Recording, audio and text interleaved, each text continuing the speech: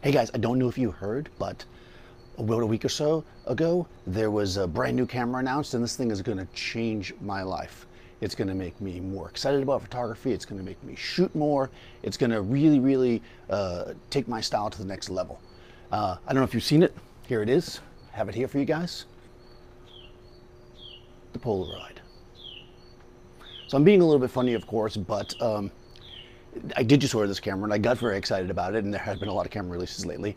And I think what is interesting about this, and this is actually a statement and a conversation that's been going on for a long time, well before digital, well before all these features, where photographers would get upset when somebody would say, like, you have a nice camera or whatever, and they always come back with it's not the camera, it's the photographer.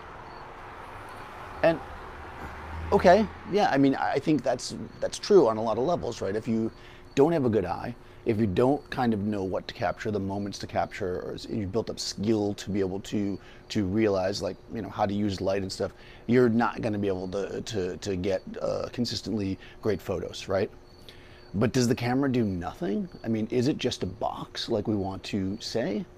I'm not 100% sure, because I think that, you know, features, megapixels, all other stuff aside, for me, and goes back even in the film days when I first started, each camera has a certain personality, right? Like, you would know if you watch anything else I do. I use a lot of different cameras, right? I'm not a blah blah blah guy. I mean, I have named the brand. I pretty much have one, or have used one in the past to a decent extent, and that, I think, has made me really versatile. This is also true of lighting and stuff, which is kind of how I ended up where I was. I didn't just always use, let's say, Profoto, which is the main lighting I've used now. I've fucking used it all. Speedotron, Novotron, Megatron, whatever. I mean, I've used every kind of lighting you could possibly think of, right?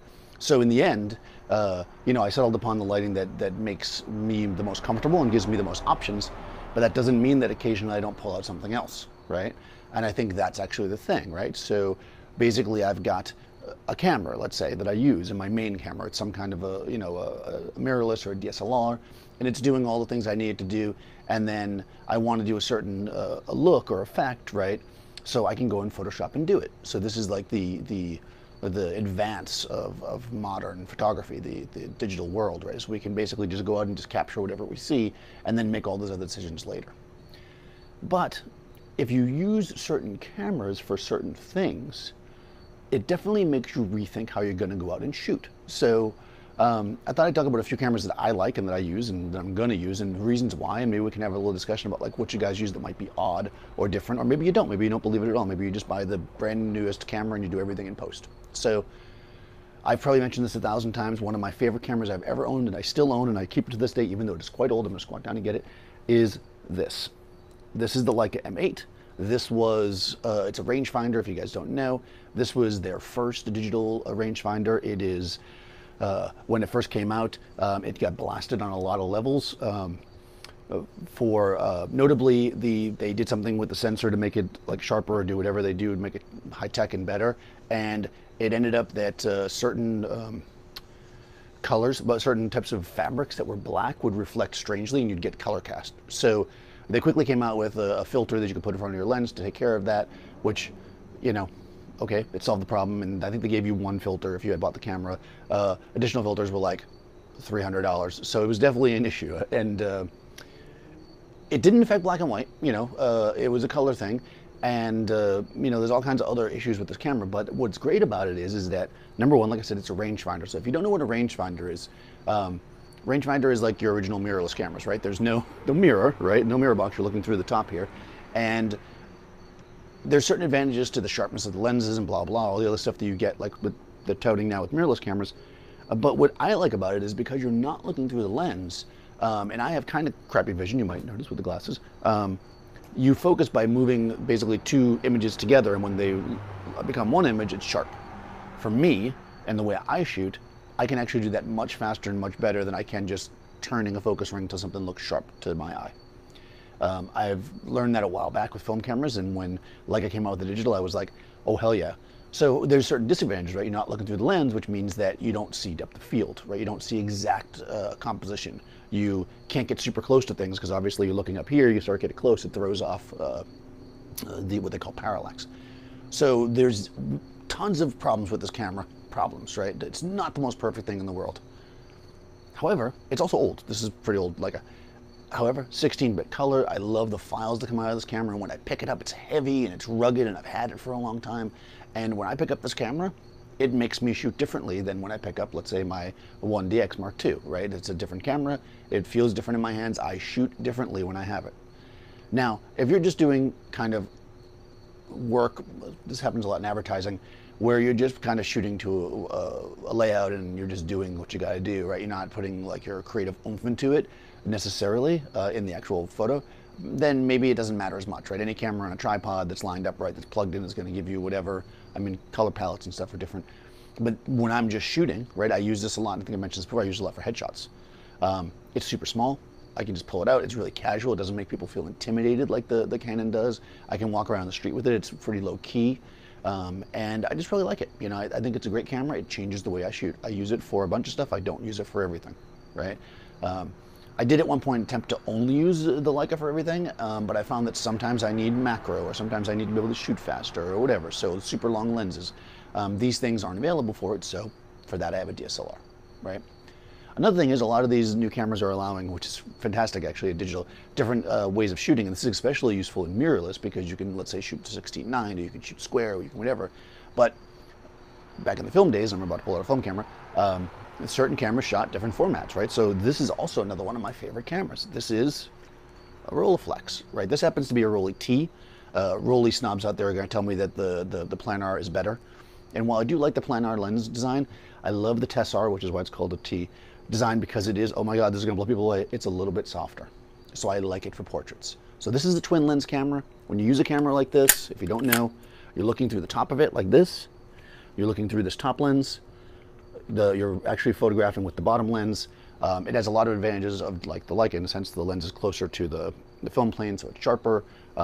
There's no blackout. In other words, you can actually see when you take the shot because you're not looking through this lens. But of course, you're not looking through the lens, right? So if your finger's in front of it, you're not going to see that.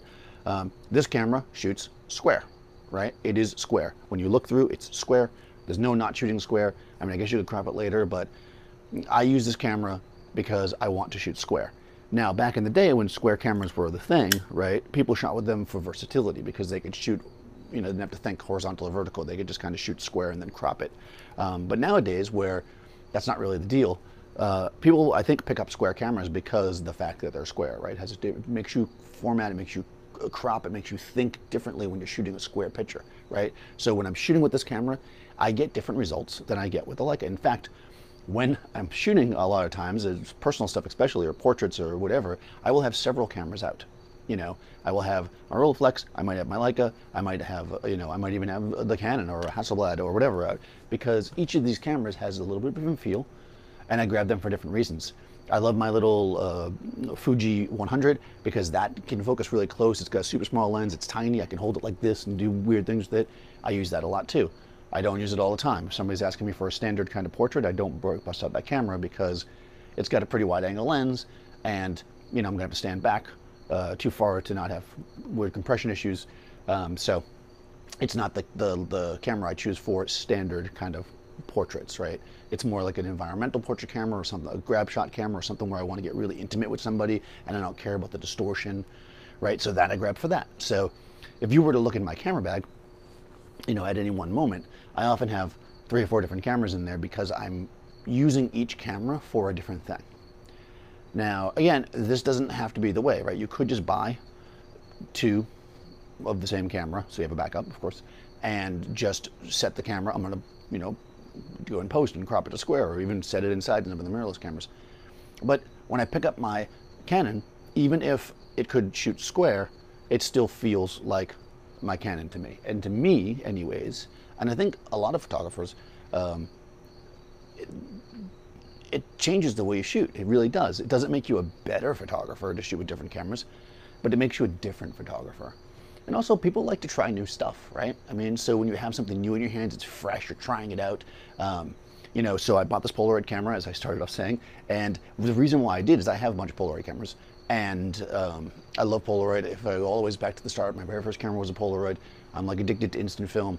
It was such a a miracle to like be able to see the images immediately. I know with digital that sounds so silly, but you know, if you had started out with film and you had to send the film away, or you had a dark room or whatever, to know that this thing popped out of the camera and just processed right in front of you, it's magic, you know? And it's still magic. It's more magic now in a sense, right? Because every model that walks into my studio is on Snapchat or whatever, and they're sending pictures and they're doing whatever they're gonna do, Instagram. But when a Polaroid pops out, they're excited to see it develop because it's something different. So that changes the shoot, right?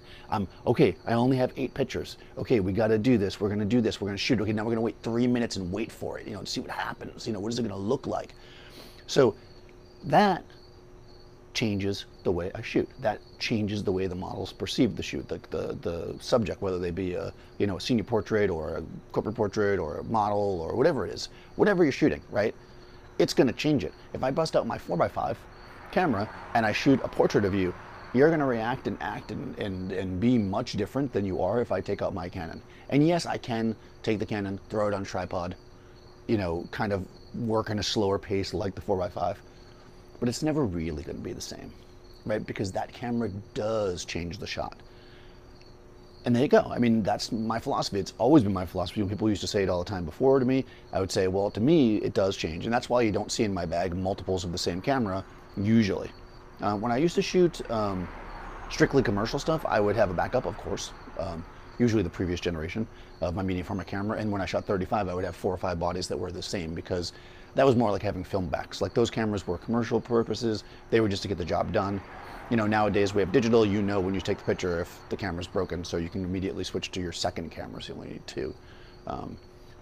But I think these other cameras, these peripheral cameras, you know, they're so interesting, right? Even, you know, some people take an old camera and turn it into an infrared sensitive camera and that kind of stuff. You know, again, when you pick that up, it's gonna change the way you shoot. Sometimes for better or worse, you know. Other times, like I would say, is like, I have it in my pocket here.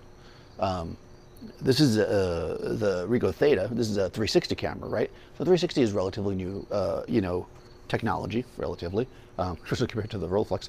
I love this camera. I carry it around a bunch. You probably haven't seen maybe more than a dozen pictures that I post with this, because it's so specialized that in the end, I don't always get something that is viable with the rest of my work.